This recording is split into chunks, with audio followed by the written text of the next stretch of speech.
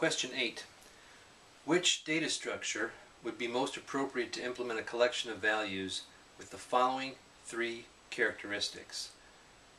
1. Items are retrieved and removed from the collection in first in, first out order.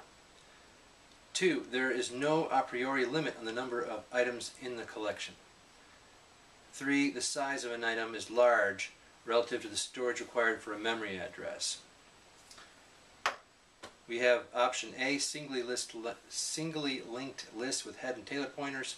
B, doubly linked list with only a head pointer. C, array. D, binary tree. And E is hash table. Now, we can kind of use a process of elimination here. Let's consider items accessed in, first out order. Well, if they're always accessed in, first out order, then a linked list would be a logical solution. The array and the hash table and even the tree is not necessarily set up for that. Second, there's no limit on the number of items.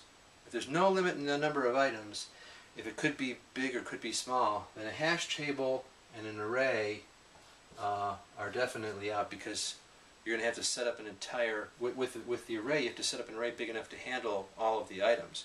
With a hash table you might have basically contention for the same hash value if you don't set up a big enough hash table, so you never know how big to set that up.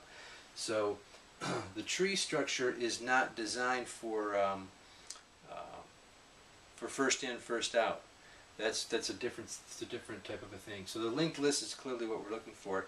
The size of an item is large relative to the memory address, so in that case having those pointers on a linked list is not too bad.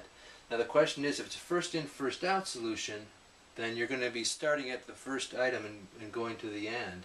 So a singly linked list is a good